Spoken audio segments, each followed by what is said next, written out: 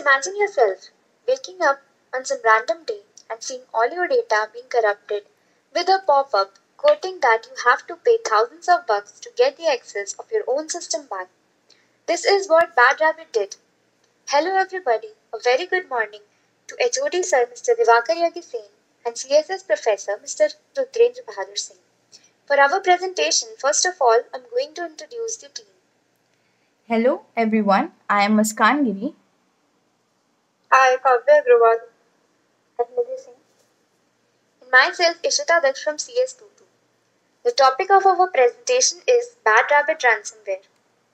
We'll be discussing what is this attack, what happened, how it took place, how it was executed, and the remediations. So, what is Bad Rabbit? Bad Rabbit first appeared in October of 2017, targeting organizations in Russia, Ukraine, and the US with an attack that is basically a new and improved NotPetya ransomware. Ukrainian authorities attribute Bad Rabbit to Black Energy. Now, what was Black Energy? Black Energy was the threat group they also believe was behind NotPetya.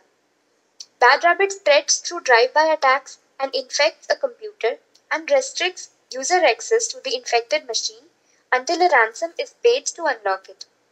Bad Rabbit spreads via fake Adobe Flash updates using the popular social engineering trick of pretending to be an Adobe Flash installer and tricking users into clicking the malware by falsely alerting the user that their Flash player requires an update.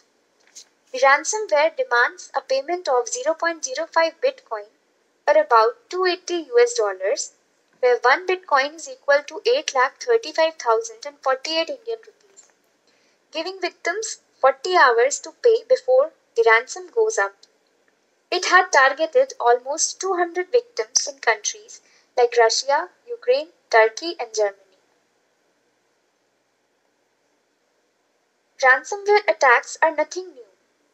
Cybersecurity firm Carbon Black recently found 6,300 online destinations where sellers were offering ransomware services. More than 45,000 advertisements were found marketing such products to potential buyers who were looking to launch for an attack. What happened? The Bad Rabbit was a JavaScript code injected into the HTML code of the page of Adobe Flash installer. As the person clicks, the malicious installer gets downloaded in form of text file, and after a forced boot, Bad Rabbit encrypts files and presents user with the austere black and red message that demands for $280 in bitcoins in time span of 40 hours to get access of the files. Here's what a ransom message looks for the unlucky victims. This message is shown when your system is attacked by Bad Rabbit. It states that your files are no longer accessible. If you want to get access of your own file back, then all you have to do is to make a payment and get the encryption password. The time limit that was given for this was of 40 hours, and after making payment within the time limit, they were guaranteed full access of data. Here is a rough explanation of what actually happened during the attack. The malware is distributed via legitimate website that have been accompanied and comprised and injected in JavaScript code. The script redirects the user to a website that displays a pop-up encouraging them to download Adobe Flash Player. Once the ransom is installed, it is designed to replace the System Master Boot Record. System Master Boot Record is the information in the first sector of the hard disk that identifies how and where the operating system is located, so that it can boot into the computer's main storage or RAM. Bad Rabbit creates a text file, placing it on the desktop, and lock the computer screen after a forced reboot. CryptoVault 3.0 is dropped onto the system, the file shares are encrypted, and ransom is asked to decrypt. Where is it coming from? It hasn't been possible to attribute the ransomware to a country or a group of hackers. Analysis by security firm Malwarebytes found a number of similarities with NotPetya. Now let's see what was NotPetya. NotPetya took its name from its resemblance to the ransomware Petya. Petya and non-Petya are two kinds of malware that affected thousands of computers worldwide in 2016 and 2017. They both aim to encrypt the hard drive of infected computers. NotPetya is a malware infection that targeted Windows computers in Ukraine, was introduced in 2017 and alleged to be from Russia. Another analysis by Malwarebytes concluded that Bad Rabbit is probably prepared by the same authors as NotPetya. The ransomware exploits the server message block, which was also seen in NotPetya. Server message block is a network protocol which is used by Windows-based computers that allows systems within the same network to share files. While Bad Rabbit doesn't appear to include the Eternal Blue Windows exploit which was used in NotPetya and WannaCry, it does use one of the agency's security flaws. Eternal Blue is an exploit that allows cyber threat actors to remotely execute arbitrary code and gain access to a network by sending specially crafted packets. It exploits a software vulnerability in Microsoft's Windows OS. Significance of code. The security research have been not noticing similarities between the code of Bad Rabbit and NotPetya. Since both had a lot of similarities, it was thought that both may have same creator, and even they both were delivered by some of the same hacked website domain. In a statement by Malwarebyte, it says, "It looked like as if author was trying to improve upon his previous mistake and finished unfinished task." Who it has been hitting, according to Kaspersky of the organization hit by the ransomware are Russian. Similar but fewer attacks were seen in Ukraine, Turkey, and Germany. One of the most high profile Russian targets is the Interfax News Agency, which announced on Facebook that its servers had been hit. It was not as widely spread as NotPetya and WannaCry. Overall, there are almost 200 targets according to KSN statistics.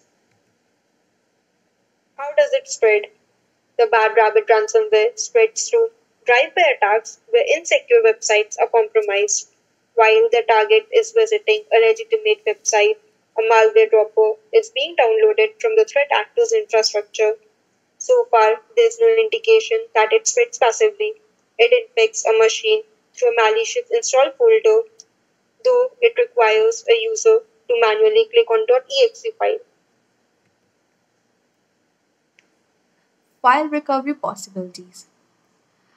Although it was guaranteed by the attackers that after a successful payment, they will be providing the decryption key to get access of all the data, but later it was discovered that Bad Rabbit does not delete the shadow copies after encrypting the victim's file. Shadow copies are included in Microsoft Windows that can create backup copies of computer files even when they are in use. It means that if shadow copies have been enabled and for some reason full disk encryption did not occur, the victim can restore the original file by means of standard window mechanism. According to Casper, the attack was in the morning of October 24th, with ransomware called Bad Rabbit attack. The attack lasted until midday and ongoing attacks were detected at 1955 Moscow time. The server from which the Bad Rabbit dropper was distributed over various systems went down in the evening. Now, what is Kaspersky Lab is? Kaspersky Lab is a multinational cybersecurity and antivirus provider lab which headquartered in Moscow, Russia and operated by a holding company in United Kingdom. Who was the attacker? The attacker is still unknown. It is not clear who was behind it. It is still unknown who is distributing the ransomware or why. But the similarity to Petya has led some researchers to suggest that Bad Rabbit is by the same attack group, although that doesn't help identify the attacker. What marks this attack out is how it primarily infected Russia, Eastern Europe. Cybercriminal organizations tend to avoid attacking the motherland, indicating this unlikely to be a Russian group. Many say that it was by Russia for Russia, but many deny this. Now, limitations of bad rapid ransomware attack. The victim of bad rapid ransomware attack have to follow these steps. Firstly, contact law enforcement.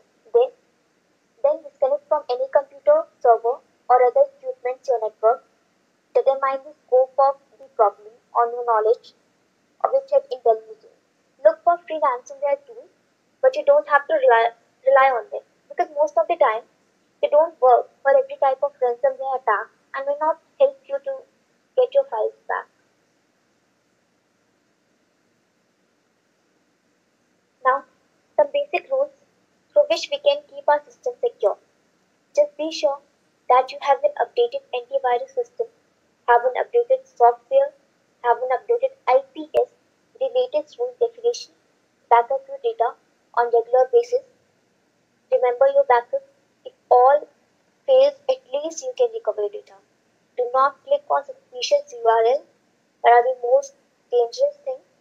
Install browser plugins to block pop-ups and JavaScript.